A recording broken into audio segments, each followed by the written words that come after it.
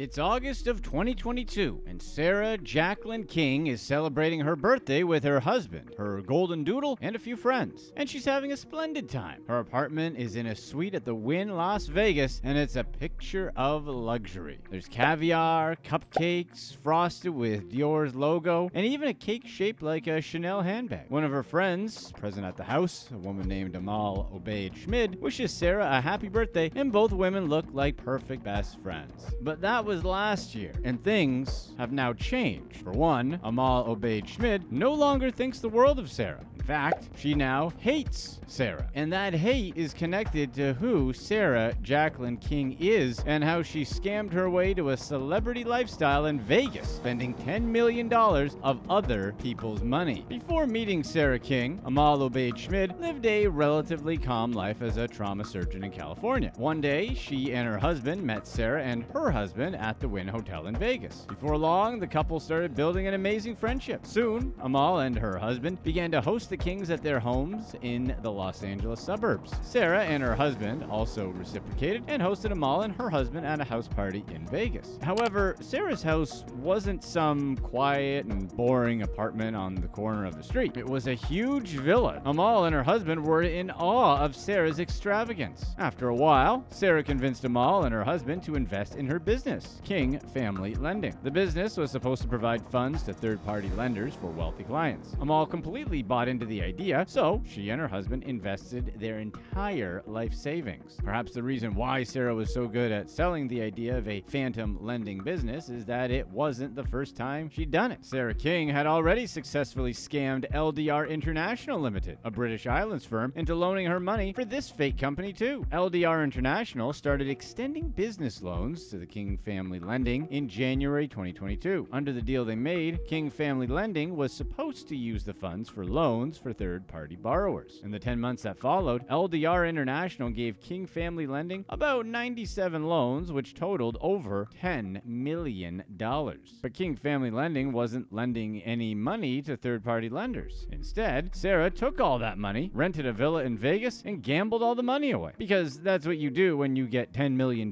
for your lending business. Sara King's ex-husband is Kamaran Pahlavi. Pahlavi once owned a restaurant in West Hollywood and has made a career out of developing hotels in Morocco. Before Pahlavi fled the country in light of his ex-wife's lawsuits, he spoke to LDR International and substantiated all their claims about Sara's operations. Pahlavi was the one who introduced Sara to LDR International. His rationale was that he wanted her business to grow, and he believed the best way it could grow was for her to get access to credit. The facade of Sara's life began to crack when Pahlavi noticed that some of the bank documents she sent to him about her business were forged. He and his friends began to look closer at the statements and soon found out other inconsistencies that suggested that the documents were fake. The statements were altered to show payments to third-party lenders that were never made. The worst part is that these statements made it to LDR International, and the company continued to finance King Family Lending off those fake statements. Sara didn't depend on just fake statements to defraud LDR International. She also used pictures taken with NFL stars to gain some credibility by showcasing her celebrity clientele. Some of the stars she took pictures with include Aaron Rodgers, Tom Brady, Patrick Mahomes, and Josh Allen. Unfortunately for LDR International, the pictures were just pictures and meant nothing. LDR International continued to approve loans for King Family Lending, and Sara continued to spend those loans. Eventually, she'd spent almost all the money, so she had no choice but to go back to the company and ask for another tranche of loans. When she made these requests for extra cash, she would forge documents about the third-party borrowers the money was supposedly going to. Sara also lied about the personalities the loans were going to: NFL, NBA, and MLB players, among other very wealthy people. She once said she was giving a loan to a superstar hairstylist for the Kardashians. In the process of perpetrating her fraud, Sara told LDR International that she'd gotten about $6 million in loan repayments, but had used those funds for other loans. But there were no loans. There were no loan repayments. Amal and her husband first met Sara at the Wynn in Vegas. When they met Sara, she was dressed in very expensive designers like Dior and Chanel. She gave off an aura of wealth, and Amal was immediately blown away. The couple got talking, and Sara began to reel them in with interesting tales. She talked about her previous job as a lawyer. She told Amal that she'd litigated for many years and had put a lot of bad people behind bars. But lawyering was too stressful, so she switched to owning her own lending business. business. From that day forward, Amal and Sara became extremely close friends. So close that Amal and her husband even gave Sara advice about marital issues. In due course, Sara made her move. She told Amal's husband that she was willing to allow him to invest in her company as a favor. She told him that she only dealt with big clients like professional athletes and billionaires, but she was willing to give him the opportunity because of how close they'd become. Sara explained that the business would be simple. They invest a certain amount of money, and Sara would lend that money back to athletes and sports stars who didn't want a loan showing up in their bank account. These loans went to purchasing gifts that these stars wanted to hide from their records. The loans would then be paid back with fantastic interest. Amal and her husband were convinced. Sara was a close friend, and she certainly knew what she was doing. Amal also knew where Sara shopped, and it was apparent that she was an extremely wealthy person. The pair got so close that when Sara's birthday came around, Amal decided to get her earrings fashioned in her favorite number, 8. But their relationship went sour a few months later after Amal discovered that Sara wasn't going to pay back their investment. Sara signed a number of promissory notes, forged documents proving that she'd paid, and even lied that her ex-husband was preventing her from making the payments. But one thing she didn't do was pay back the investment. All of this came as a rude shock to Amal. She trusted Sara with her life, and she'd been repaid with the worst sort of betrayal. While all this was going on, someone identifying themselves as Taylor began to send puzzling emails to Sara's victims from Sara's email address. Taylor claimed that Sara was incapacitated and that she'd been empowered by Sara to reach out and settle some matters. This mysterious Taylor also somehow promised Amal Obaid-Schmid a Lamborghini. The vehicle never came. Another of Sara's victims, Yumi Sturdivant, also got an email from Taylor, but this letter was filled with insults. Maybe Sara told Taylor that she didn't just like Sturdivant and that much. Yumi Sturdivant and Sara King go way back. They met while working at a real estate firm back in 2017 and then decided to quit to start their own marketing agency. They lost touch in 2021 and only reconnected in early 2022. When they reconnected, Sara immediately offered Yumi an investment opportunity. Sara explained that by just investing $10,000, she would be able to double the money in 3 days. It was too good to be true. Yumi didn't want to send the money at first, but she eventually fell for Sara's lies and sent the money. She never got it back. After Yumi wired the money to Sara, Sara started posting pictures she had with Yumi on Instagram. The pictures were a way to continue to emotionally blackmail Yumi, and it showed just how heartless Sara was willing to be. Another of Sara's victims is George Poulos. George loaned Sara around $125,000, and the cash was never repaid. George loaned Sara the money for interest in a yacht. However, that never materialized. In the process of getting his funds back from Sara, George realized that he wasn't the only victim. He also learned that Sara had used the boat she promised him as collateral for several other loans that she didn't even actually own the boat. George did carry out his investigations before loaning Sara any money. He'd visited her home to see the collateral she'd put up for the loan, and at the time, they all seemed legit. The last George heard from Sara King, she was willing to settle. However, that settlement never materialized. Another victim of Sara's fraudulent business was the founder of a California makeup line. Mana Kadar, the founder of Mana Kadar Cosmetics, is now alleging that King persuaded her to part with $62,000. Apparently, Sara used her position as a lawyer to gain Miss Kadar's confidence and then convinced her to invest cash into King family lending through loans. To make the offer extra juicy, Sara first put up her engagement ring as collateral, then claimed she needed it back, so she offered an Audemars Piguet watch instead. Of course, it turned out that the watch was fake. Sara King's exploits in the world of multi-dimensional fraud only got popular in 2022, but that doesn't mean she hadn't been playing the game long before then. Mayor Casillas Berger was working at a Californian beauty store when she became friends with Sara. One day, Sara invited Mayor over to the exclusive Balboa Bay Club and asked her to become a personal assistant. In time, Mayor began to notice that Sara was always on the run from her business partners. They always wanted to speak to her or book an appointment, and she always found a way to wriggle out of it. In the meantime, Mayor moved in with Sara and started traveling the world with her. During this period, Mayor noticed that Sara might not sleep for days and would leave the house in the middle of the night. She also shut her phone off fairly regularly and went no contact for days. This was very puzzling behavior to Mayor. However, the puzzle was solved when Sara scammed her as well. In November 2021, Sara took $5,000 from Mayor during a work trip to Vegas, abandoned her at a casino hotel, and then ghosted her. Apart from collecting $5,000, Sara also used Mayor's credit card to purchase first-class tickets to Hawaii. As expected, Sara never repaid the money for the tickets. Despite constantly being on the run from multiple multiple creditors, Sara still managed to live a life of absolute luxury. Mayer frequently accompanied Sara to expansive garages where the most luxurious cars were parked. Sara claimed that these vehicles, some of which included Bentleys and Rolls Royces, belonged to her. She also went on shopping sprees at designer stores and took weekly chartered flights to a private airport in Las Vegas where she claimed to have high-level business meetings. Most of the payments for these expenses were made in cash, and Mayer, her assistant, was tasked with not only basic assistant work, but also with picking bags of cash up from the bank. But Sara wasn't just interested in money. She also sought status in her quest for wealth.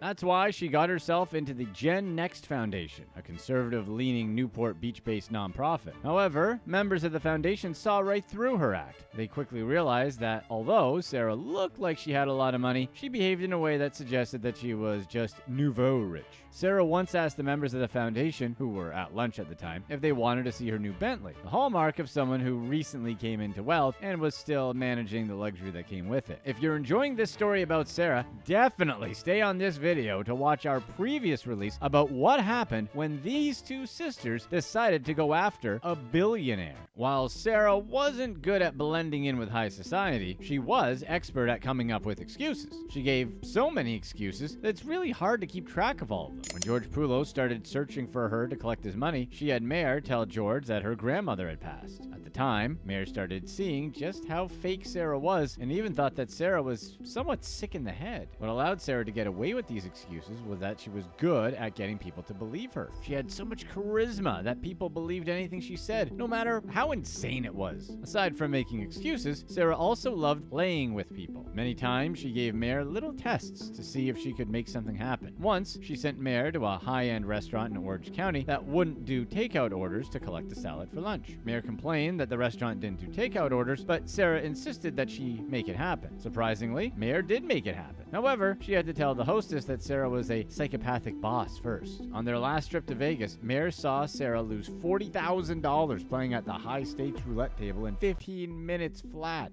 Once the $40,000 was exhausted, Sara asked Mayer to borrow $5,000. Mayer obliged, as she wrongly believed that she would be reimbursed. That night, Sara put Mayer to another test. She asked Mayer to get her stuff from a room in the hotel, despite not having a key. That meant that Mayer had to find a guard that liked her enough and believed her enough to open the doors with an extra key. It seemed impossible, but Mayer eventually did it. When Mayer brought the luggage to meet Sara, she didn't even acknowledge her or pretend like she'd completed some important task. She simply took the bags and told Mayer to go on leave. So, Mayer went on leave and stopped hearing from Sara. When she started texting Sara for the money she was owed, Sara's answer was simple. She didn't owe Mayer anything, as she'd taken Mayer out and paid for a lot of dinners for her, so they were even Steven. Of course, this affected Mayer profoundly. She'd built a very close sister relationship with Sara. It was the worst sort of betrayal. So, what's Sara King up to today? No one knows. We do know that she's still somewhere in Las Vegas, gambling away money borrowed from others and maybe taking some more pictures with important people. We also know that about 6 casinos have banned her and are on the lookout for her. Beyond that, no one knows much else. Her creditors are still asking questions. No one knows when or if they'll get their answers. Canadian divas Jyoti and Kiran Matharu had their eyes set on a luxurious lifestyle. They wanted it all: shoes, makeup, jewelry, private jets, and soon all their wishes would come true. When Kiran turned 21, she met a Nigerian businessman while working at her job. They got into a relationship, and shortly after, he introduced Jyoti to his friend. It turned out that his friend was a Nigerian petroleum tycoon and wanted to fly her and her sister out to Nigeria with him. While their relationship blossomed, the sisters had the experience of flying on a private jet to Greece, France, and finally Nigeria, where his drivers took them to a mansion. While Kiran relaxed by the pool, Jyoti was given all sorts of expensive gifts, including a $10,000 monthly check. Jyoti's boyfriend even bought her an expensive condo in Toronto. But once they had a taste for luxury, the hunger would grow, and this was only the beginning for the Matharu sisters. Jyoti and Kiran have never been the types to care about what others think of them. They were born into a middle-class Indian family who migrated to Canada. Living in Toronto, their life was overall normal. While Jyoti was romantic and passionate about literature, Kieran was level-headed and excelled in math and science. The two were inseparable and always dressed up to go to school. After high school, the sisters applied to a 2-year fashion, art, and business program while working part-time jobs, sharing clothes and a car, and working to bring their fashion brand to life. At night, they spent their time at clubs, wanting to live a life inspired by Paris Hilton and Nicole Richie. At this point, they had planned on eventually finding love, having a big Indian wedding, and settling in Toronto. Then, Jyoti met her Nigerian executive boyfriend, who swept both sisters off their feet and into Nigeria. The sisters claimed it all happened so fast that there wasn't even a moment to question if everything was real. From there, they continued going to Nigeria to meet future wealthy boyfriends. "Once they find out you have a sister, it's over," said Kieran, talking about how easy it was to find men who would lavish them with riches. Taking a look at their Instagrams, their lifestyle is the definition of luxury. Brands such as Bottega Veneta, Gucci, Prada, and many more fill their closets along with accessories. They also have pictures wearing all their expensive items in their Rolls Royce driving through the streets of Dubai. They ended up with so many things that they eventually converted their Toronto condo into a walk-in closet that resembled a high-fashion boutique. There were walls lined with over 70 pairs of designer heels and glass wardrobes filled with bags and purses. They had custom rose gold jewelry and diamond watches easily worth more than a car. And did they use their own money to buy it all? No, not at all. "The only time I go shopping is when someone gives me their credit card," said Kieran, meaning these two were essentially sugar babies documenting their lives on social media. By now, they have about 80,000 followers collectively who mostly praise them for the lifestyle they live. The similarities between them and the Kardashian-Jenner family make it no surprise that the media gave these two the nickname the Canadian Kardashians. The two sisters quickly grew accustomed to their new life. Once you live with money, it's hard to go back to a life without it. And with how things were going, they would never have to. They put their dreams of a fashion brand on hold to make time for the men willing to provide for them. They even had expectations for the men they dated. They were attracted to the power, wealthy men in Nigeria and their position on the Forbes billionaire list. It didn't matter if these men had wives or children either. The tabloids loved the Canadian Kardashian sisters and claimed they were the most provocative women in Nigeria. But even provocative women have standards. These rich men would have to spoil them and fund their expensive tastes in life if they wanted to date them. It seemed like the perfect life for someone who wanted to be a sugar baby. It wasn't until their last trip to Nigeria that things took a turn for the worst. Both sisters woke up one morning, and after having a shower, they heard a loud knocking on their hotel room door. A group of men barged in, demanding that the two go to the police station for questioning. Confused and frightened, the sisters refused to go with them. You can still find the photos taken of them in their bathrobes online. Plainclothes police officers took these photos. Nothing was provided when the sisters asked them to provide proof of identification. Instead, the officers claimed that they would take them in their bathrobes if the two of them did not get dressed. In the end, they were forced to comply and taken to the station with the fear that they were being kidnapped. When they got to the police station, officers accused them of owning a popular gossip blog called Najasit Live. This site is known to spread scandalous rumors about Nigerian elites and accused the sisters of prostitution. Kieran and Jyoti denied being the owners, but the police did not believe them. From here, the officers drove them to another police station belonging to the anti-robbery squad. According to a 2016 Amnesty report, this station was known for its corruption and use of torture to extract confessions. When the two arrived, they claimed to be put into a dimly lit room while an officer demanded they sign a confession to owning the gossip site. Najasit Live was written in Nigerian Pidgin, a language neither girl spoke. When the girls refused to sign the confession, they were forced to a cell with 11 other girls and stayed overnight. The following day, they were taken to a hotel room near the airport and guarded for 18 days. They found out they were accused of threatening to kidnap and blackmail wealthy Nigerian elites, including the politically powerful oil tycoon Femi Otedola. Femi Otedola was the controlling shareholder of Forte Oil. In Nigeria, they have over 500 gas stations as well as a gas-fired power plant. In 2015, he was number 16 on Forbes' 50 richest Africans list. He was also Kieran's ex-boyfriend. The sisters claim that Otedola was angry because they rejected his advances to rekindle their relationship. Otedola then filed a request for police to find whoever owns Najit Live, claiming they were using nude pictures to blackmail elites. Their suspects? The Canadian Kardashian sisters. While the sisters were in detention, officers brought them to Otedola's home, where, according to Jyoti and Kieran, he supposedly forced them to record a video confessing to owning the website and apologizing to him and his family. He promised that if they recorded the video, he would provide them with their passports and let them leave for Canada. After recording the video, it was uploaded to the internet, and the girls were still not given their passports back. During this time, the gossip site's Twitter was posting even though the officers confiscated the sisters' electronics. The owner even eventually took down the site in order to prove that the Matharu sisters weren't the owners. After posting bail and waiting for weeks in their room, the sisters were finally allowed to travel back to Canada with emergency travel documents claiming that their bail didn't restrict travel and that their physical safety was at risk. While back in Toronto, the two sisters stayed off of social media with hopes that the whole fiasco would die down. The media exploded with unofficial facts about the sisters, being, let's just call them ladies of the night,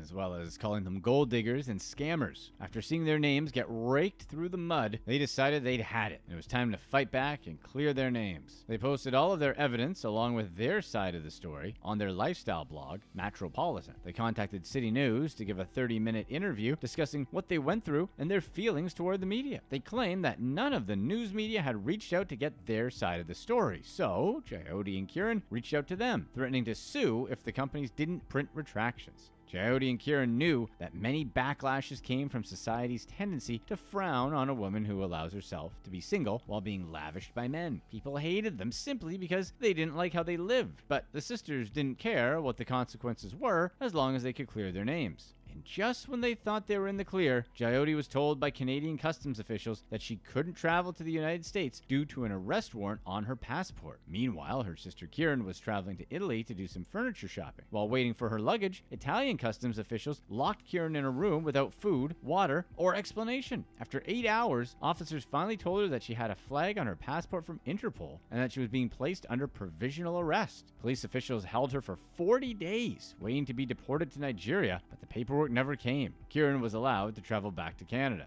Philip Adebowale, the Nigerian police officer who initially detained the sisters, was the one who issued the warrant for their arrest. He claimed he didn't conspire with Otedola or demand bribes, as the sisters had mentioned. When asked why they didn't send the extradition paperwork for Kieran, he blamed it on the Italian police and bureaucratic errors. When Kieran returned to Canada, the two sisters pleaded with Interpol to remove their names from the red alert list so they would be allowed to travel again. Everyone knew this to be impossible without a lawyer, but the sisters felt they could accomplish it. While waiting for Interpol, the sisters decided to let their Instagrams flourish with photos of them wearing designer items. During this time, an American man who was a follower of Jyoti reached out, asking if she would like to start a fashion company. He lived in Dubai, but since the women weren't allowed to travel, he was willing to come to them. After months of waiting and fighting, Interpol sent them a package containing a letter letting them know that Interpol had deleted their names from the list. This meant they were free to travel again and had done so without a lawyer. The American man, who they have decided to keep unnamed, booked a flight for Jyoti to come to Dubai. After a stressful and sleepless flight, she was delighted that nobody was waiting to arrest her at the airport. What started as a business meeting quickly blossomed into a romance. Again, Jyoti found herself being taken care of by a wealthy man. One night, Jyoti wore an orange dress created by Kieran. This dress mesmerized the man, who encouraged them to move to Los Angeles to start their fashion career. After all the scandals, the sisters now had the ability to realize their dream of creating a fashion brand. Now, the sisters own a clothing store called Spectrum Studio, where they sell the clothes that Kieran makes. When advising others going through a public scandal, they remind people to be the one who tells the story, be transparent that nobody is perfect, and when people ask questions, answer them. They have learned from their experience and no longer mess around with Nigerian princes. In a wild turn of events, they have turned a scandalous story into a successful business, genuinely living up to the Kardashian name. Click to watch one of these next videos. Let us know in the comments below what you'd rather do. Gamble at least $1,000 at a casino in Vegas or spend $100 at a bar in Vegas.